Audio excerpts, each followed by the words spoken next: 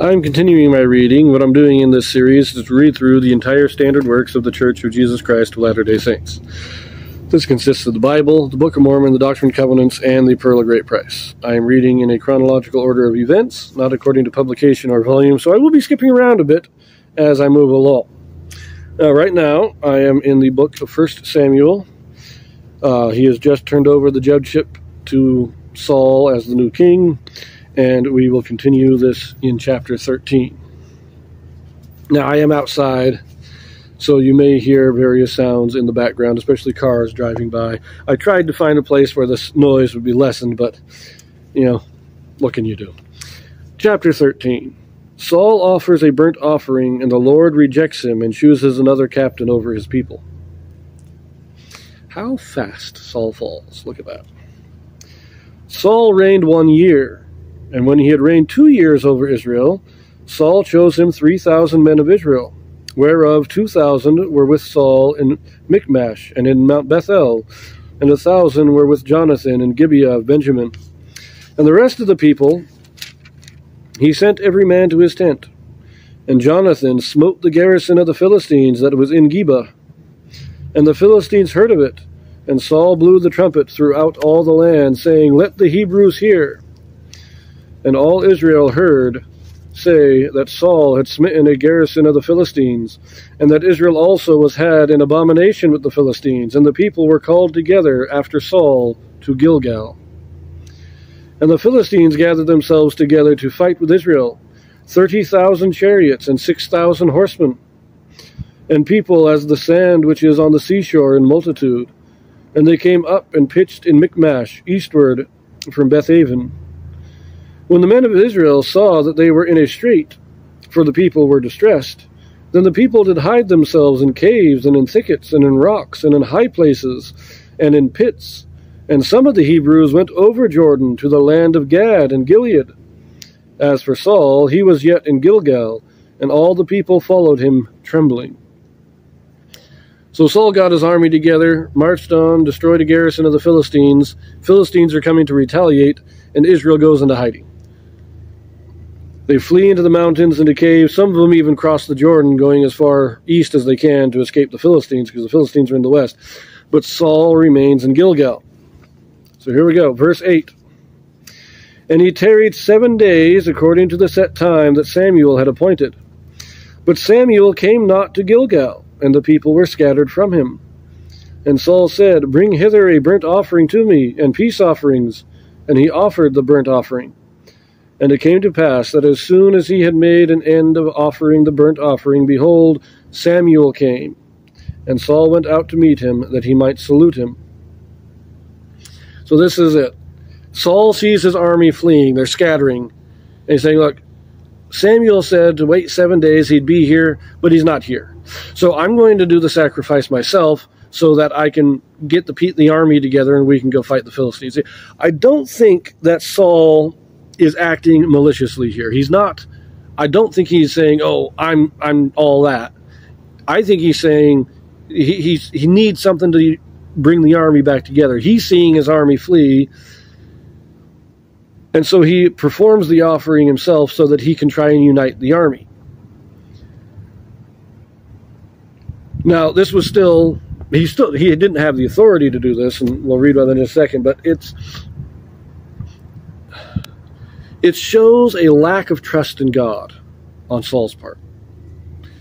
And that's the important thing. Let's read a little more, and then we'll talk about it a little more.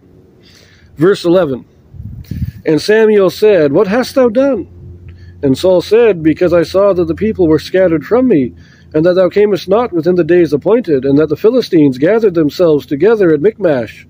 Therefore said I, The Philistines will come down now upon me to Gilgal, and I have not made supplication unto the Lord. I forced myself therefore, and offered a burnt offering. And Samuel said to Saul, Thou hast done foolishly. Thou hast not kept the commandment of the Lord thy God, which he commanded thee. For now would the Lord have established thy kingdom upon Israel forever. But now thy kingdom shall not continue. The Lord hath sought him a man after his own heart, and the Lord hath commanded him to be captain over his people, because thou hast not kept that which the Lord commanded thee. And Samuel arose and gat him up from Gilgal unto Gibeah of Benjamin. And Saul numbered the people that were present with him, about 600 men. And Saul and Jonathan his son, and the people that were present with them, abode in Gibeah of Benjamin, but the Philistines encamped in Michmash. So, like he said, that you have done foolishly, you have not kept the commandment of God. Saul, and what he's saying is, I saw the army fleeing and I needed to unite them. So, I know I wasn't supposed to, but in order to get the people together, I had to do it. I forced myself. I didn't want to, but I forced myself to do it. He's saying that he did not trust God.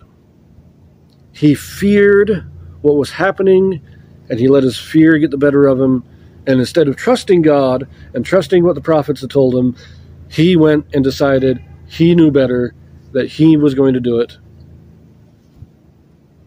But we'll also note here, it says he has only 600 men with him now. He originally had 3,000. So he was right. His army was scattering. His army was fleeing every which way. They were scared of the Philistines. He did not trust the Lord. This is his fault, his initial fault. But he's not removed from being king. He's just told that his kingdom will not continue. So, I have to say, in this particular instance, I'm not sure how many people wouldn't have acted like Saul. But it's not that Saul was being evil. He wasn't doing idol worship. He wasn't claiming the priesthood. He wasn't doing any of these things. He was trying to maintain his army because, like his father, he was a man of war. He was a warrior. And he put his trust in the army more than he put his trust in God. And that was the issue. Let us continue. Verse 17. And the spoilers came out of the camp of the Philistines in 3 companies. One company turned unto the way that leadeth to Ophrah, unto the land of Shual. And another company turned the way of Beth-horon, and another company turned to the way of the border that looketh to the valley of Zeboim, toward the wilderness. Now there was no smith found throughout all the land of Israel, for the Philistines said, lest the Hebrews make them swords or spears. But all the Israelites went down to the Philistines to sharpen every man his share, and his coulter, and his axe, and his mattock. Yet they had a file for the mattocks, and for the coulters, and for the forks, and for the axes, and to sharpen the goads. So it came to pass in the day of battle, that there was neither sword nor spear found in the hand of any of the people that were with Saul and Jonathan. But with Saul and with Jonathan his son was there found. And the garrison of the Philistines went out to the passage of Michmash.